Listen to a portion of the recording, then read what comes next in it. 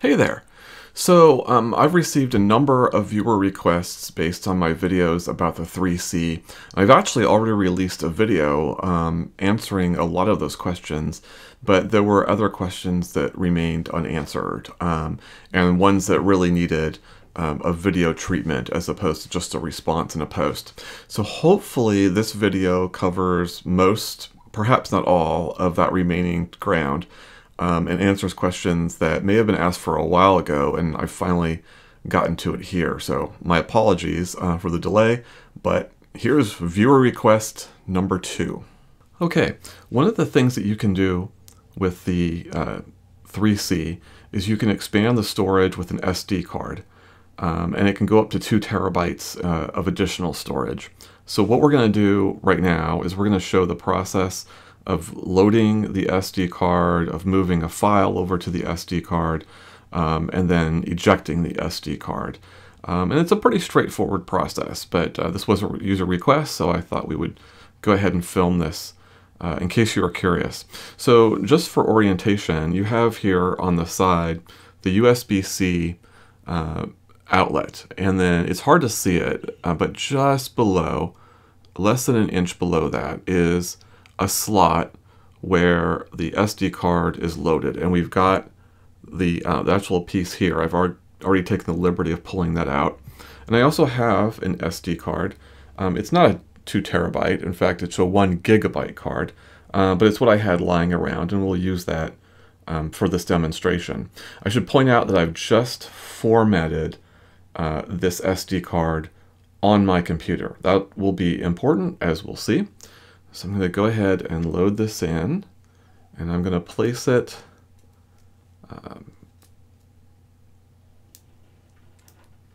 like so. Big finger to brace it. So now the contact points are facing toward the front of the device. So I'm going to go ahead and slide that in, and then the little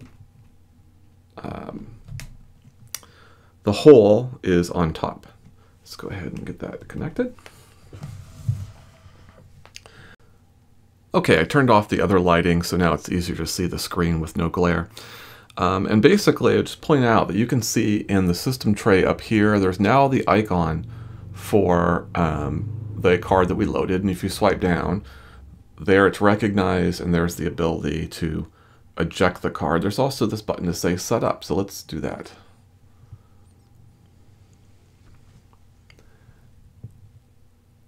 And looks like you just have the option for transferring media between devices. There really isn't another option, so there you go. Okay, and that part of the process wasn't necessary, by the way. If you go into storage, and if you go into this, you can see that your internal storage is located here, and the SD card is located here. And the last time I went through this process, I didn't do the setup from the bar, and it loaded just fine. So if I click on this, you can see now that there are directories on the card that were not there before. So all this was gone, and now there's something there. So let's go ahead and back out. Let's go ahead and see how we move a file over. So I'm going to go here into the storage for the device itself. I'm going to click on the documents, and I'm going to go ahead and long press this CBR, which is a comic book file, like so. And then I have the option of copying it. And we're going to go ahead and go back through the folder structure to the SanDisk SD card.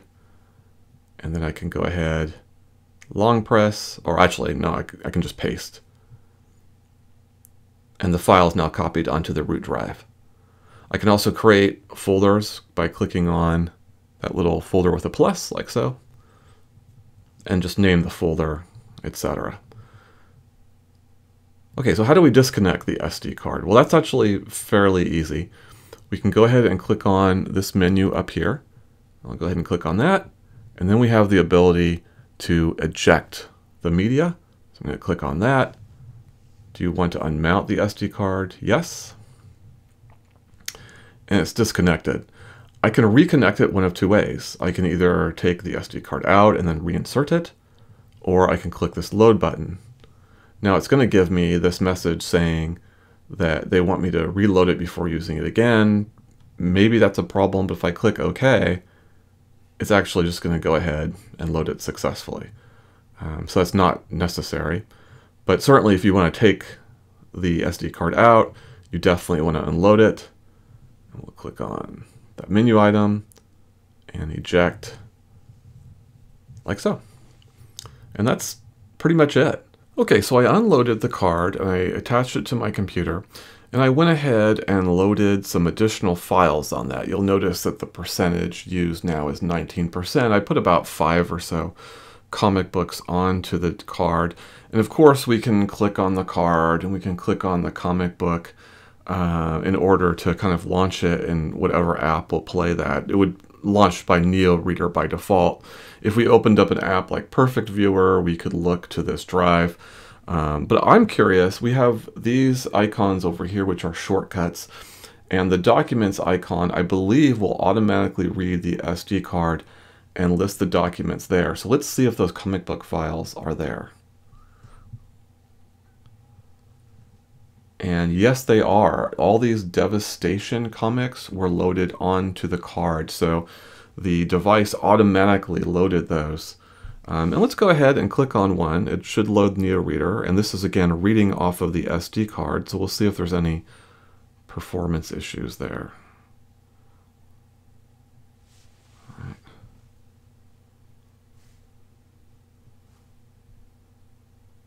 Boy, none that I can see. This is just like any other comic book that would be on the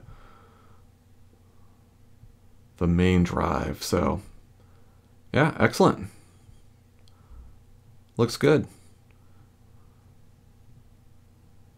All right, so that's basically what the SD card, how it works, and a couple of aspects of it. It's pretty straightforward, I would have to say. I will note this, that the Notes application, as far as I can tell, does not allow you to save your notes onto the SD card. So obviously you could drag them down, copy and what have you. You can also plug this whole device in and move files from storage to the SD card. But for the most part, these notes files are not going to be very large. It's probably perfectly fine to keep them on the storage file. But if you did want to back them up, then that could certainly be done, but you have to do the additional step. Or you set up SyncThing, but that's a video for another time. All right, I think that covers it in terms of the SD card. Okay, I had a request to take a look at Perfect Viewer, and we were able to install that app onto the device. You can see that right there. I'm going to go ahead and launch the device, and I'll do a few things with it. But I do want to point out that I don't normally use this application, so I'm just going to be giving it kind of a very cursory, basic overview to kind of show how it operates on the system. But I'm not going to go into the details. It seems like a fairly robust app with a lot of options, and you could tell that when you were going through the setup process. It was actually a little overwhelming, to be honest with you, but I can understand why people like this application. This would allow you to read comic books that are not DRM protected, say with the Kindle or what have you. So if you have comic book files, NeoReader certainly can read those comic books as well. But for people who really like this app, then this option is definitely available. So let's click on it. Okay, so I've already got a comic book loaded here, but let's go ahead and go into File Browser. We see these are a couple of comic books that are on the device itself. Let's see if we can pull them off of. Yeah, there we go. So we can pull them off the SD card. I have a number of comic books here. Let's go ahead and click on the first one. There we go. We can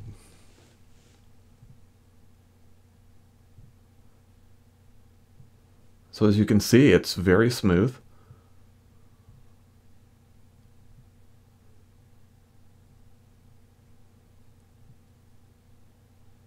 Looks good, and I don't see a lot of ghosting either. Let's see what we have in terms of our e-ink settings. We're on ultra fast for performance. That's great.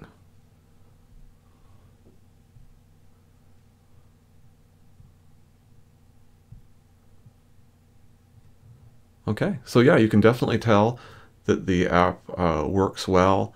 There's a bunch of options here.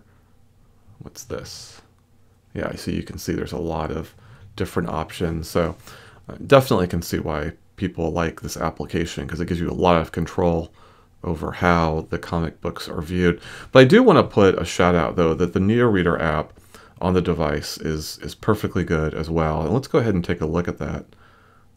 If we go into storage, documents, we'll go into that same comic, which is right here.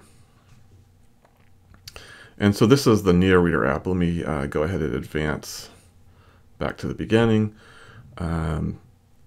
This is the NeoReader is, we'll go ahead and minimize that, is the reading app that's inherent on the Boox device. And you can see here, it's pretty good as well. The behavior is a little different. Let's look at those e-ink settings.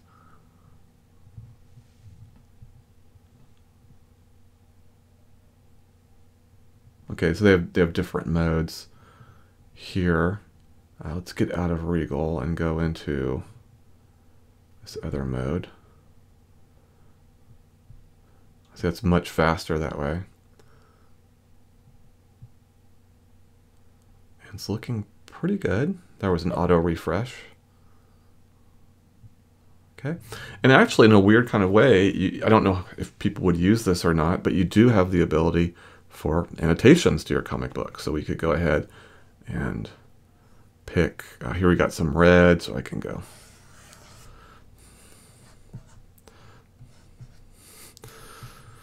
So I don't know if anyone's interested in that, but you could certainly do annotations on the NeoReader app as well. So I think the big picture here is we've got two great solutions for reading comic books on the device, one being the inherent native NeoReader app, and Perfect Viewer looks to work pretty well also. So there you go. Hopefully that helps. Kind of continuing with that comic book theme, I was asked to take a look at Marvel Unlimited, which we have right there. I'll point out that you do need a subscription, so I went ahead and signed up for a free trial just for the purposes of this video. Let's go ahead and go in there, and this is, I've already loaded my profile and what have you, and so here are the comic books. Let's go ahead and take a quick look before we go any further. Okay, we're in ultra fast, that's great. We'll stick with that. Let's go ahead and click on this. See what it takes to load a comic. Read the issue. All right, that was pretty quick. Let's go ahead and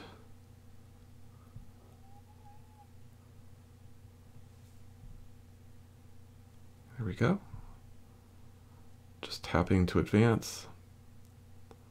See if we can pinch and zoom here. Yep, sure can.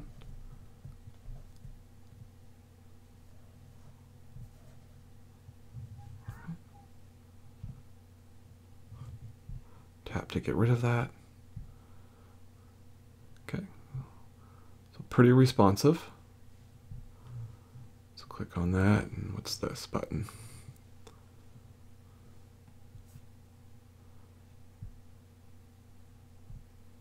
Okay, this is more of a cell by cell view, so that's nice.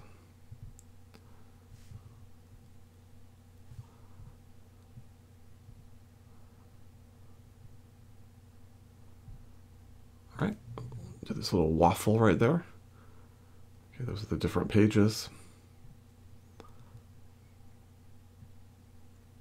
Let's get out of that view. There we go. So, seems to work pretty well.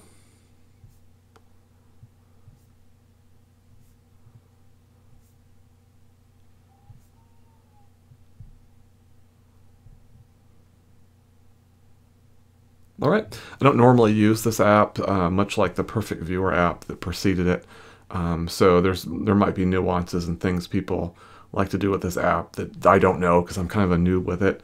But the basic functionality is clearly there. This is working really well.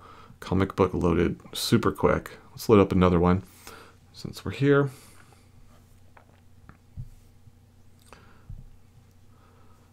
Load a more recent one from 2023.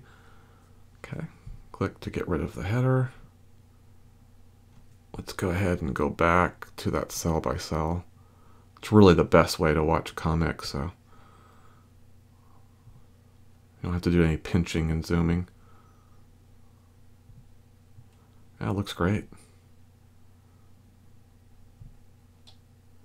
Ghosting isn't that bad either. You can definitely see it, but it's not too bad. And mostly you're seeing it in the black areas, not as much on the images. So, all right. Definitely works on the 3C and looks great in Kaleido 3. Another request that I received was looking at large PDFs and how it would handle that. And so I did find a PDF that I think is fairly large and hopefully meets that criteria. And I went ahead and loaded it on this device. Let's click on Documents. And it is the annual report for e-ink. So I thought that's pretty apropos. So we'll click on that and it will load. I already had it loaded, but the actual loading process is just a few seconds. It's not bad at all. And you can see it's a 308 page document. So let's go ahead and move this over to the side and tap on it to advance. You can see it's very snappy. It doesn't seem to be struggling with the performance, the size of this at all. Now you'll notice that the text is quite small. Of course you could pinch to zoom, like so. The best way to read PDFs on a 10-inch screen though is not to go in portrait mode, but to go into landscape mode, and then you're looking at half of the page at a time, and then the text is pretty much close to normal size when you do it that way. So yeah, but in terms of performance, this is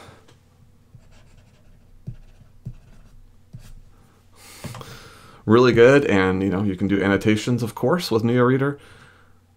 So yeah, I wasn't quite sure what people were particularly concerned about with large PDF files, but this seems to be handling this very well. Let's scroll in here. Let's just kind of, whoops. I think I accidentally advanced pages. There we go. I think the important point here is that clearly this can handle a large file, because 300 pages is pretty good. And there's some graphical images in this file as well. So there you go. So that's it for this episode. As you've kind of noted the theme of this one, there are a number of applications or things that haven't really worked with as much. And so I'm hoping that the amount that we were able to cover was what people were looking for. Because I'm not normally fluent in a lot of these applications, for example. So did my best, and hopefully that kind of added value in the end. I'm sure requests will continue to come in, and I'll do another video at some point, but I do want to set expectations that it's probably going to be a while, a few weeks, or maybe even a month, when I can get out the next video in this series, just because there's all sorts of other things that that we're looking into and doing in terms of these videos. And so I have a limited amount of time to work with as I work a full-time job in addition to this hobby, but I will get to it. So just know that if there's questions that I can't answer in the chat that would be better in a video format, I will, and I'm capable of understanding the app and working with it. I'll try to do that and film it, but there will be a delay. So just wanted to let everyone know. But I definitely want to help people. That's a big reason why we put the channel together. And so if people do have questions and I'm capable of answering them, then I will give it my best try. All right, thank you very much, and I hope you have a great day.